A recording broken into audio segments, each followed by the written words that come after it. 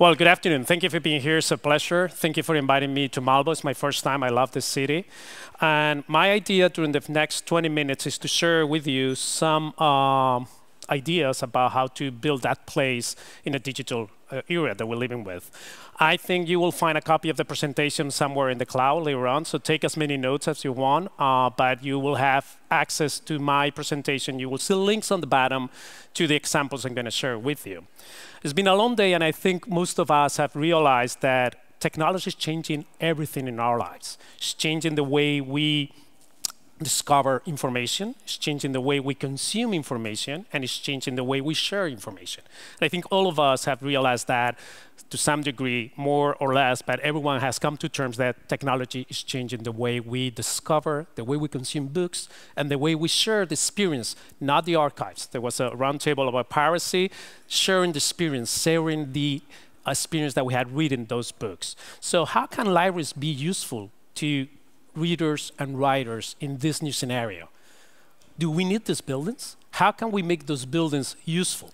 That's one of the things I want to share with you. So what I've done in order to make my ideas some kind of a structure, I have divided ideas in 3 phases. Before going to the building, how do we use technology to decide if I want to be at the public library of Malbo or not?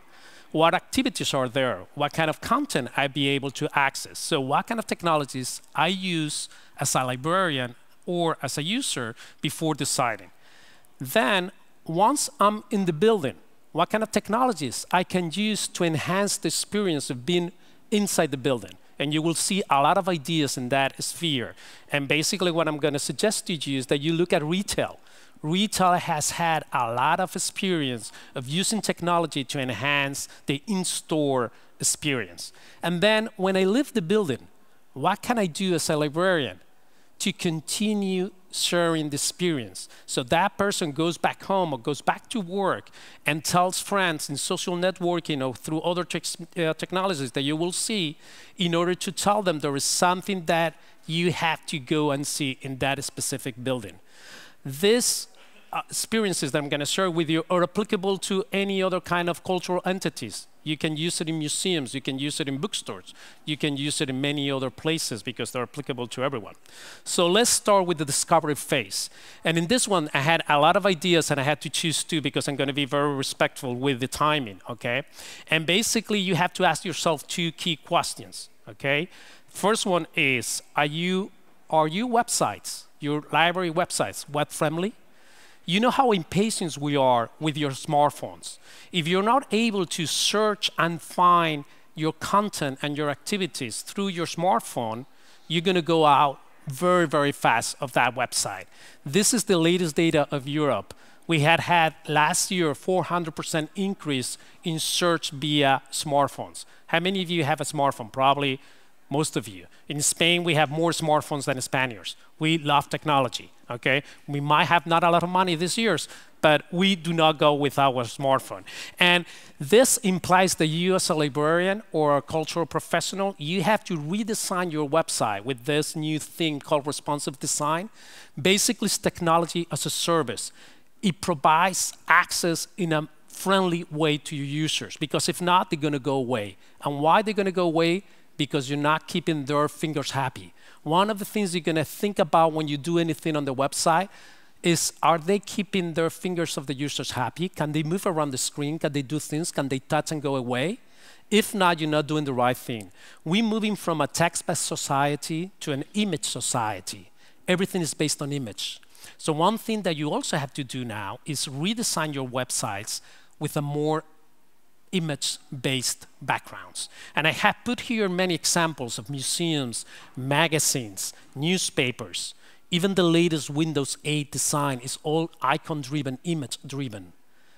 And think about this. Is my website image-friendly, website-friendly? Because if not, you have a problem from the beginning. If they don't discover you, they won't come to you. Only the people that know you. And when those people go away, you will find your place empty, okay? So start adding sounds and movement to your images. There's technologies, as I said, there's all kinds of links that you can go there and visit what I'm talking about, or dynamic book trailers, things that make users happy before coming to your building. Let's go to the second phase. Okay, now people are within the building. What can I do in order to enhance their experience so they really enjoy not only being there physically, but also with technology around them? And as I said before, look into the retail sector. They've done tremendous things about using technology in the stores. What can you do? I put here several samples. You can click on the screens later on. You will go directly to the samples. These are, like iPads on the stores, touch screens on the stores. Take them into your libraries and bookstores, and you will see people going in depth into the books, reading reviews, reading comments from friends on different websites. QR codes. They're becoming more and more. We've seen them even, everywhere we go.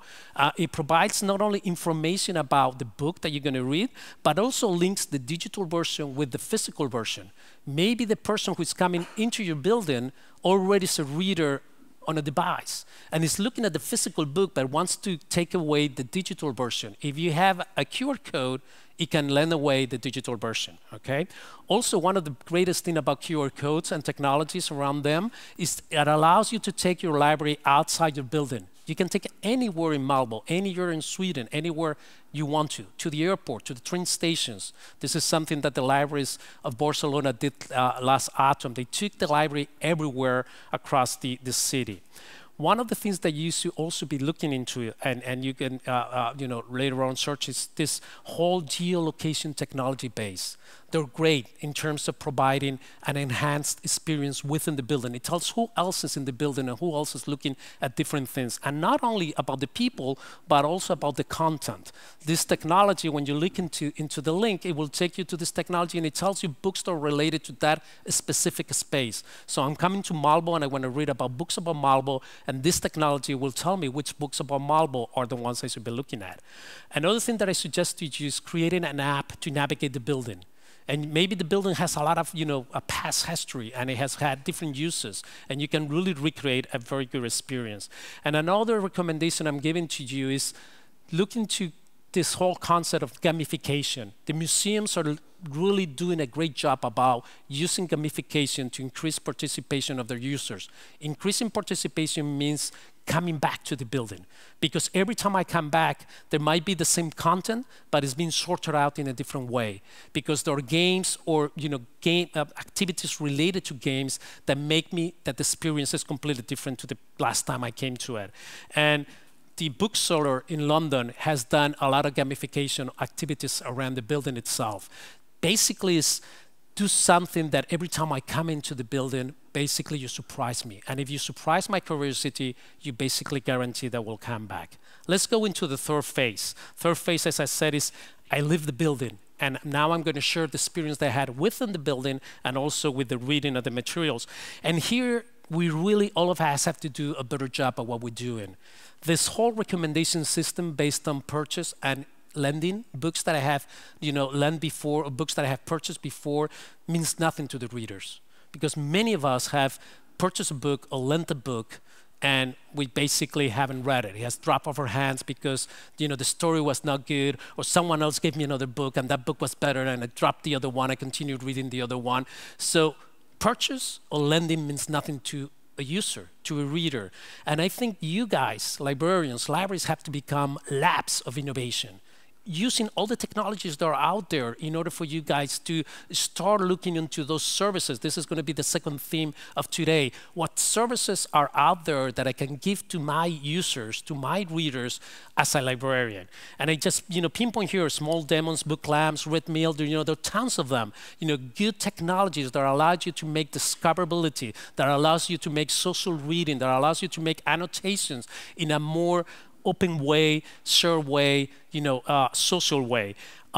This technology, for example, tells you where the user came from. Maybe that person was reading an article about Snowden and now comes to the library, and I can show them books about privacy. I can show them books about internet problems. I mean, knowing where your user came from in the site, you can really give them better service. Or this whole social reading concept is a way to not only discover books, but also a way to enhance the reading experience. Reading has always been a social activity, although we supposedly done it in a private way. And my last thought that we can bring this for later on for the conversation that we're going to have after we finish the 2 sessions.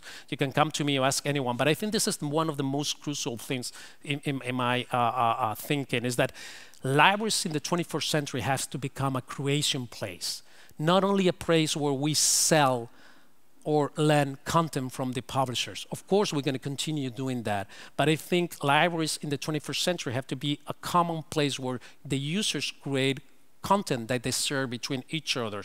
And fortunately, there's a lot of new technologies that allow us as users, and you are the middleman. You are the place where that activity can happen. And I place here, some of these technologies that are available out there, and my suggestion to you, start looking into these technologies that will allow you libraries to make your users creators of the future.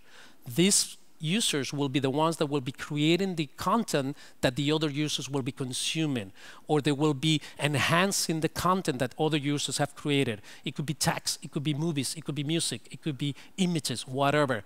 Digital content that is co-created by users and consumed by the library users.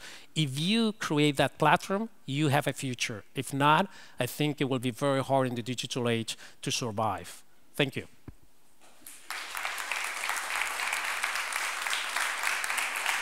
Thank you.